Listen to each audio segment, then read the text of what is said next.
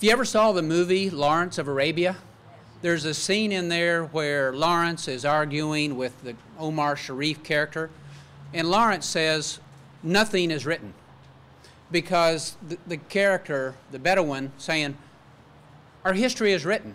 It's inevitable. We can't do that. Lawrence says, nothing is written. And it's so true, because history is made by people making decisions.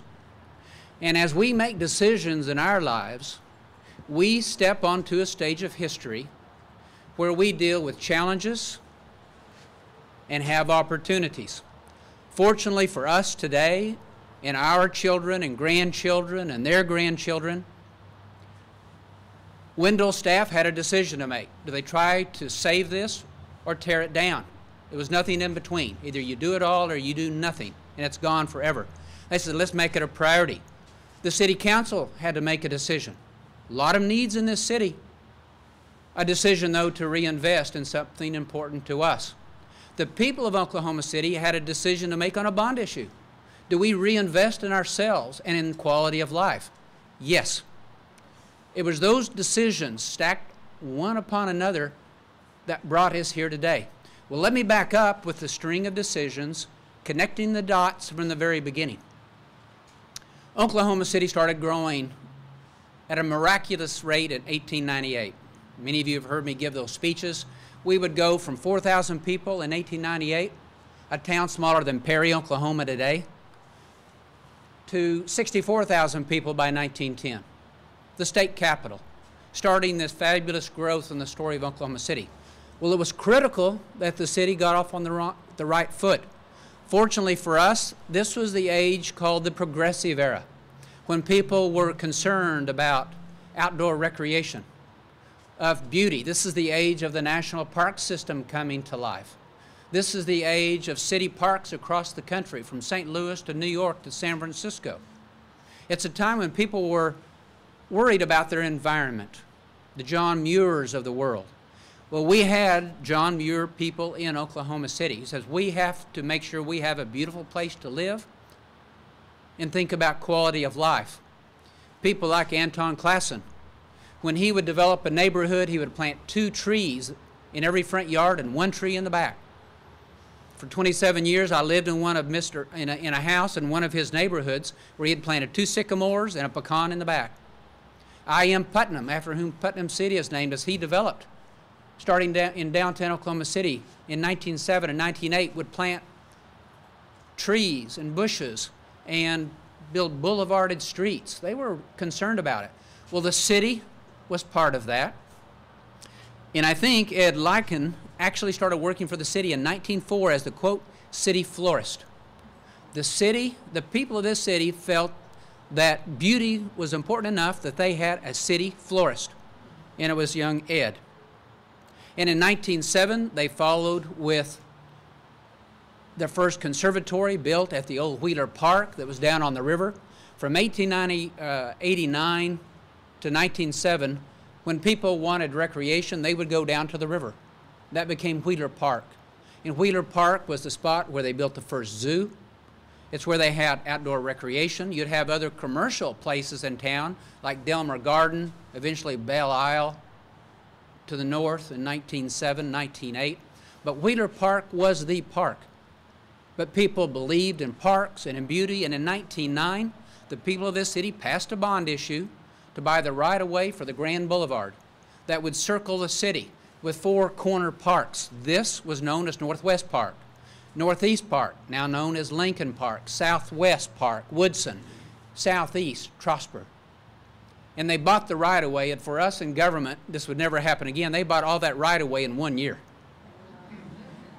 And so they had the parklands, they had the layout, the survey of the boulevard, a place to get out of the city, out into beauty, a place to plant and to have source of recreation. That very same year, the State Fair of Oklahoma was created.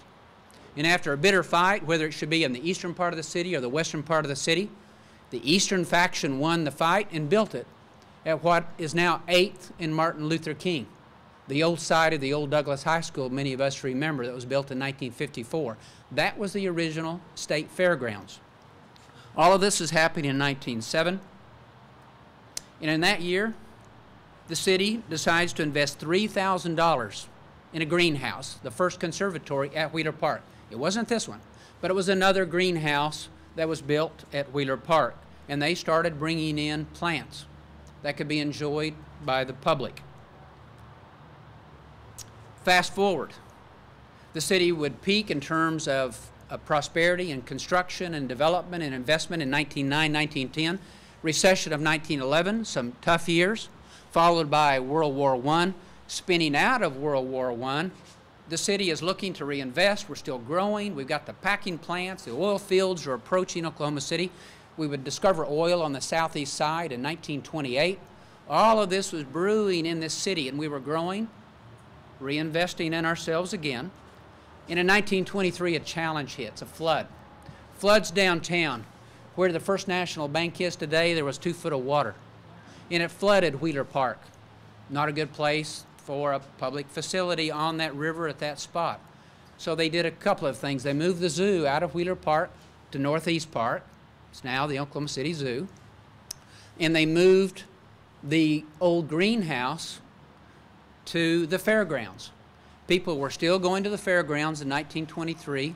Streetcar line would go straight out 8th Street and terminate, so people would get on the streetcar system, get out to the fair.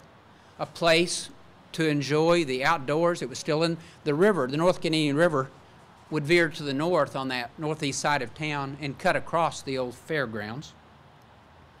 And they built that, and the public enjoyed it. We know that in 1924, after that first greenhouse was moved, they ordered a kit from Lord and Burnham. New York City had come from England, specialized in greenhouses.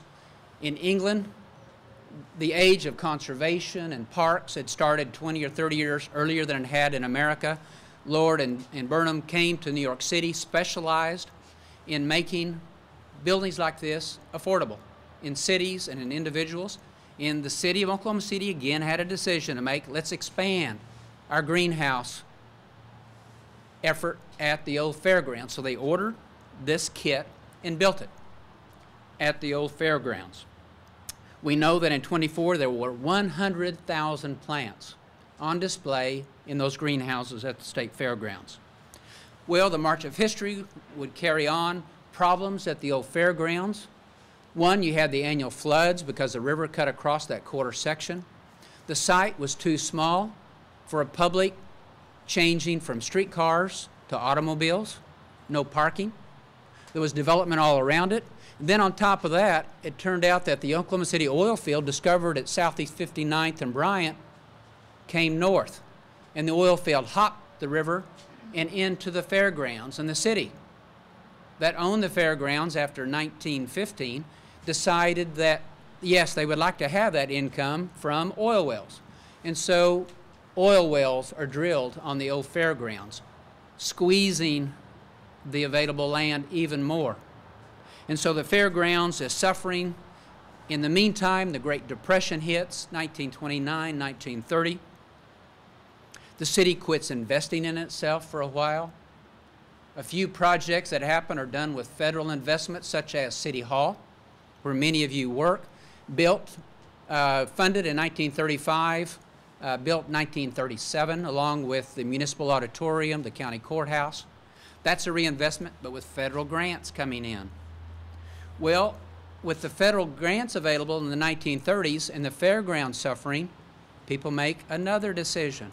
A city council, the fair board, volunteers say, let's move that Lord and Burnham Conservatory out of a declining institution and move it to where more people can enjoy it.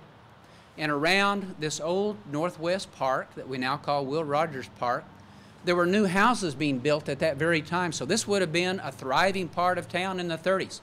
We could walk down these streets, and I would guess most of these houses are going to be 30s and 40s. So it's where the people are moving.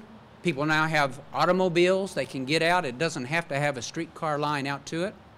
And so this was the natural place to bring this building.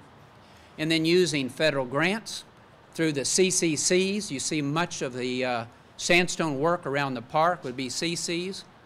That was administered through the United States Army, so it got started earlier because it was more direct, and it wasn't a block grant to a city or a state. And then along comes WPA, PWA, with block grants to cities.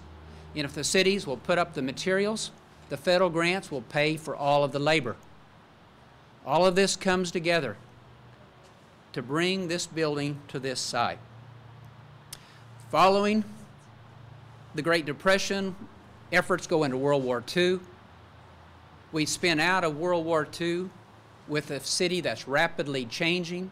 Neighborhoods are moving farther out into the suburbs. The interstate highway system really starts taking effect by 1957, 58, 59.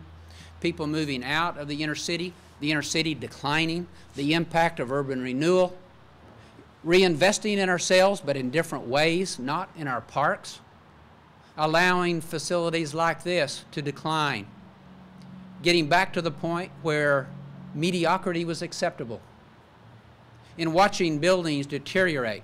And there were efforts to maintain it, but never the amount of money, never the will to say, let's go all in. Let's make sure we save that connection with our own history. Then during the Second Great Depression, after 1985, when Penn Square Bank fails, First National Bank fails, property values are a third of what they had been at the peak of the boom.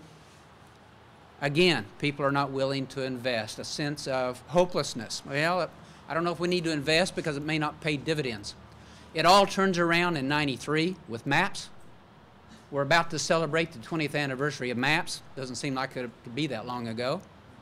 And then out of that comes a new sense of renewal, that yes, we're worth investing in, that yes, if we work together as a community, we can leave this place better than we found it. And the bond issue idea comes along with a staff that's efficient, high standards, convinces the public that yes, we are worth investing in. The money was there, and then the rest of that story. And here we are today, connecting the dots, going back to the turn of the last century. What we have got to make sure is that we do not allow this place to sink back into mediocrity, that we keep investing in our parks, in our quality of life, the things that pull us together, either through our history or through recreation. And if we can do that in our lifetime and make the right decisions at the right moment, seize the opportunities and deal with the challenges, then our grandchildren and great-grandchildren will come along and see those investments. And the next Bob Blackburn in another 50 years will be back here talking about the decisions that many of you made to make this possible. Congratulations.